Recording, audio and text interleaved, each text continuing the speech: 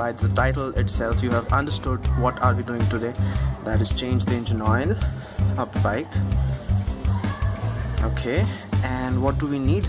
Well, few basic tools: a ball to collect the old engine oil, 2 ring spanners, ideally 12, 13 ring and a 8, 9 ring. So what are we supposed to do next? Well, first we'll open the drain plug which is under the engine. I hope you can see. There it is, this one. So we'll remove that, let the engine oil flow into the ball, and then we will remove this, which is the oil filter, and we'll replace it with a new one.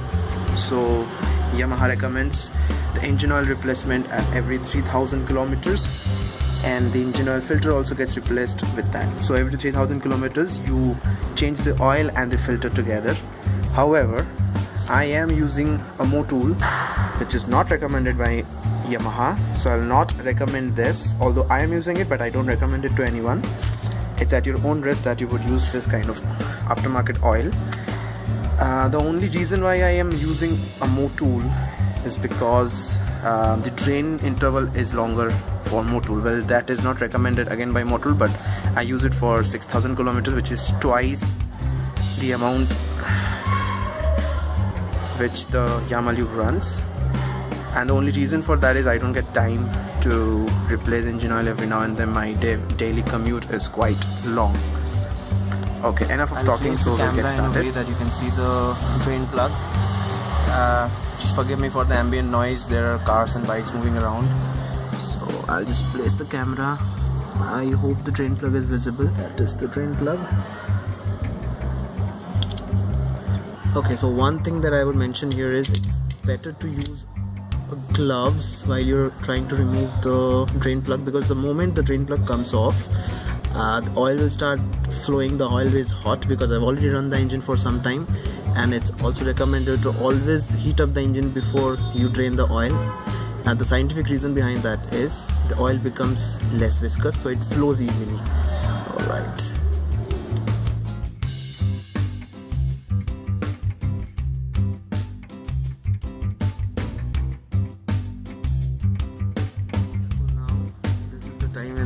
Oil starts flowing,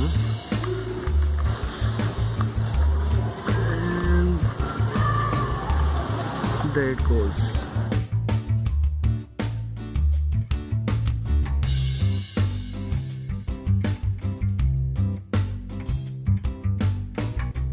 Flow, let it take its time to flow out. Take the time to flow. It is not going to be a quick process. Give it some time. It will flow out eventually. Once we are done with this, the next thing we'll do is we'll start opening up this part, the oil filter. So I'll just wait for some time and fast forward the video where we start opening this. See that it's just dripping. So the major thing has flown out, the major oil has flown out already, so I can go ahead and start removing this. This is also going to be quite messy because the oil again starts flowing the moment you open it. Like I mentioned, we would need ring spanner 8 and 9. That's all you need to open this part up. Just to make my job easy, I'll be using my machine, so it just comes off a bit easier. Alright.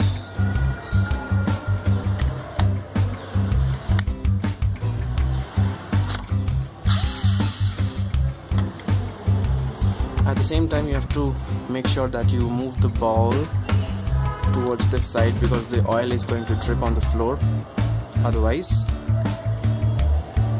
So I'll not open the whole thing at once. I'll let the oil flow out and then I'll remove the filter out.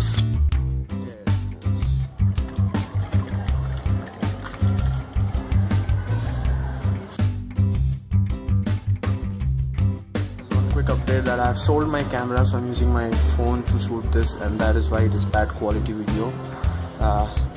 Sorry for that. I'll be getting a new cam sometime soon. Give it some time to flow out, and now probably I can remove the whole thing. There's one quick update that I've sold my camera, so I'm using my phone to shoot this, and that is why it is bad quality video. Sorry for that. I'll be getting a new cam sometime soon. Just give it some time to flow out, and now probably I can remove the whole thing.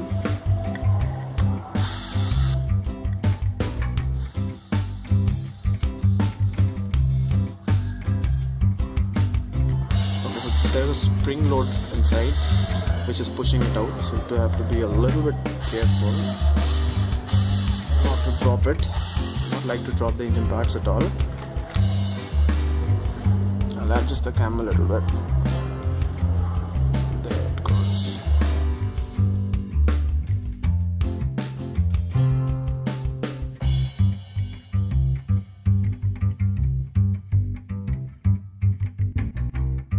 There the cover comes out. I prefer cleaning this part with petrol, just for the sake of it. Doesn't do any magic. There's no rocket science behind it, just to clean it up, that's all. Prevent the screws from getting lost or dropping them. I just dropped one, so just try not to drop it. Place them safely. Clean them as well.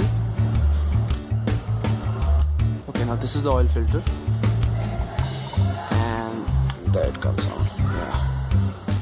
That's after running for 6,000 kilometers with the last oil. Doesn't look that bad.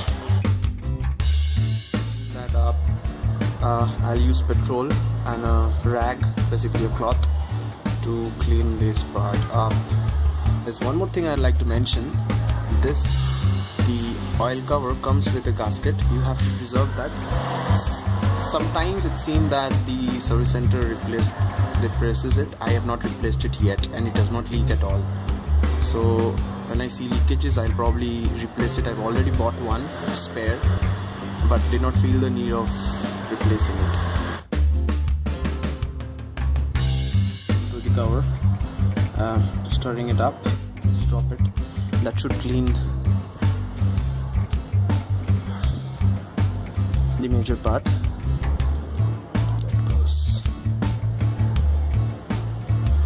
Looks cleaner. I'll just wipe it off with a clean cloth, and still this part needs to be cleaned off. I'll just do it quickly. Petrol, that's all. Just pouring it inside that way.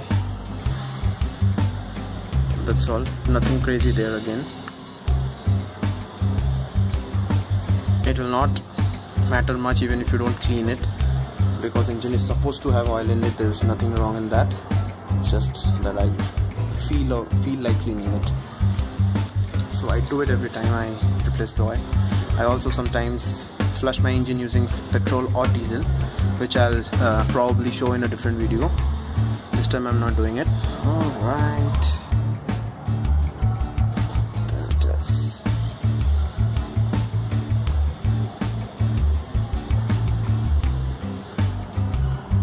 There are some sharp edges inside this part, not honed properly. Just take care to not hurt your fingers.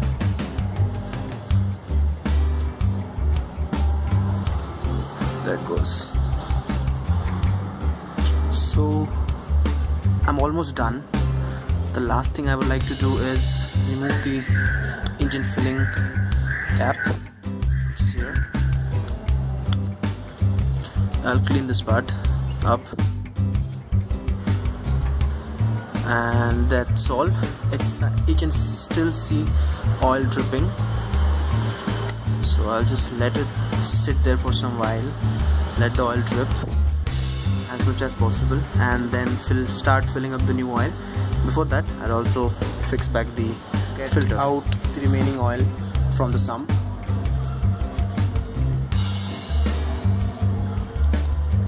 I hope you can see that.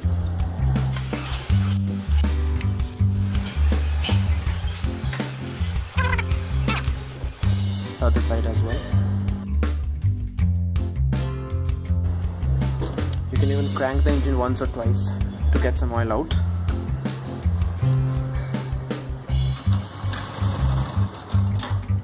Try not to start it, just a crank.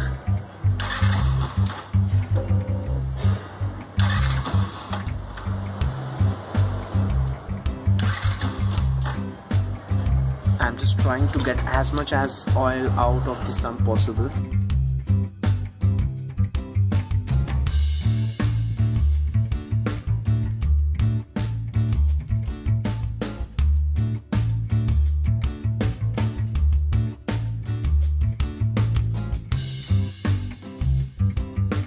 I still see oil coming out, so I'm giving it some time, rocking it again and again.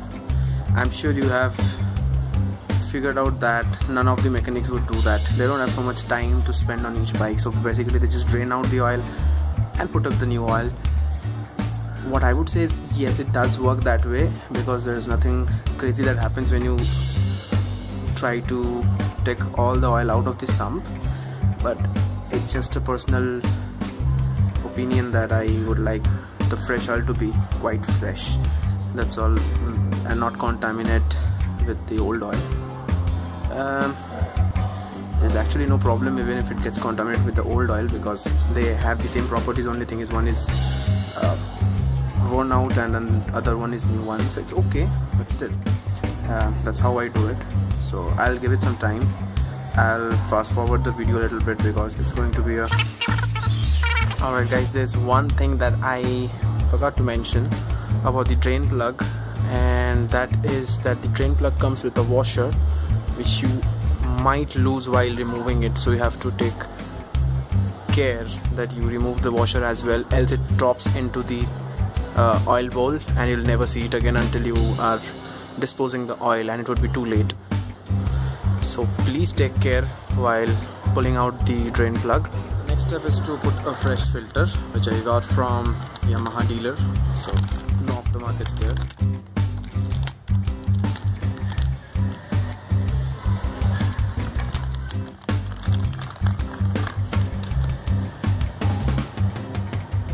So quick update is, it is I suppose this way in, yeah, so the spring is on the inside and goes this way, and this remains on the outside. How do you figure that out? Well, this way. So if you place it, it basically seals. So this rubber here seals with this part. So that's how you figure it out and you place it. One more thing, how to fix it back. You see this, you also see this matches with this part, so it goes like this, no other way. That is the only way of fixing it. You cannot go wrong on this. Alright, next step is putting back the screw. Now there are three combinations there are three screws basically. Okay, the longest one is the one that goes into the front. I'll just show you.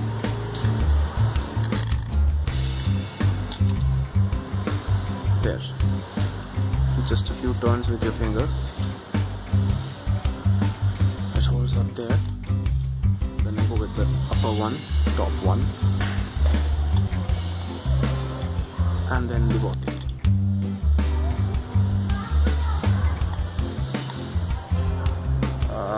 I'll just use my machine to fix these things.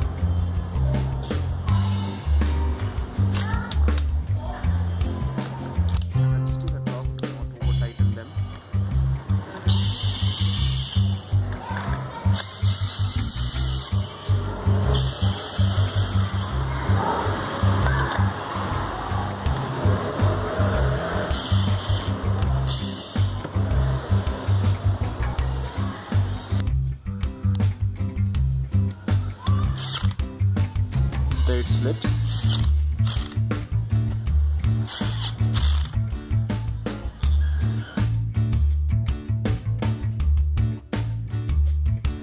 Okay, so there's a drain plug and the washer. So let's put the washer in and fix it back.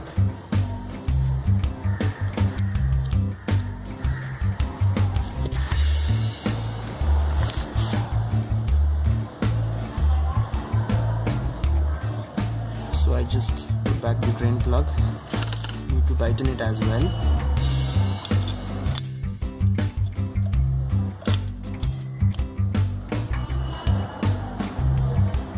That's all. Now fill up the engine oil back into the sump. We would need a funnel, a clean one. Make sure it doesn't have dirt inside it. because whatever is in the funnel goes inside your crank.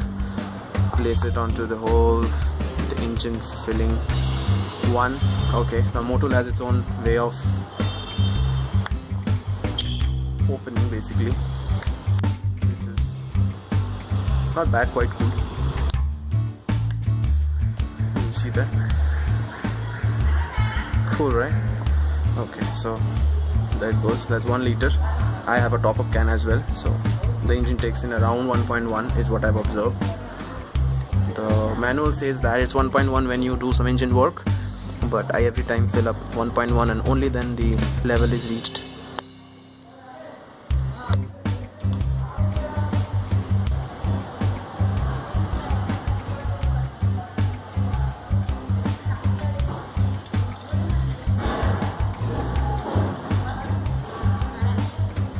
So you have to give it some time. It's not water, it will take its own time to get into the engine.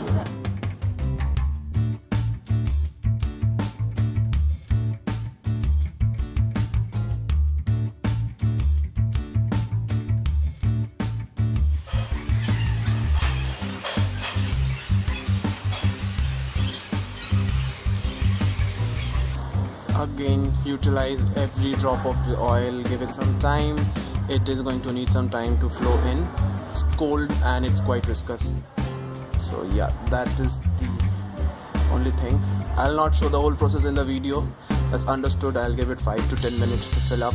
I have a top-up can, I'll top up as well. And after that, what you do is you pull out everything and put back the drain plug. Not the drain plug, that's a filling cap. Make sure you have this rubber kit onto the cap, don't miss it. There's high chances of misplacing it, do not do it. Take care while doing these kind of work. That seals the cap properly and prevents vapor leak. I'll just put back the filling cap. That brings us to the end of the video. If you have liked the video, do like it, share, comment if you have any questions, and I will try to answer them. Till then, bye bye, take care.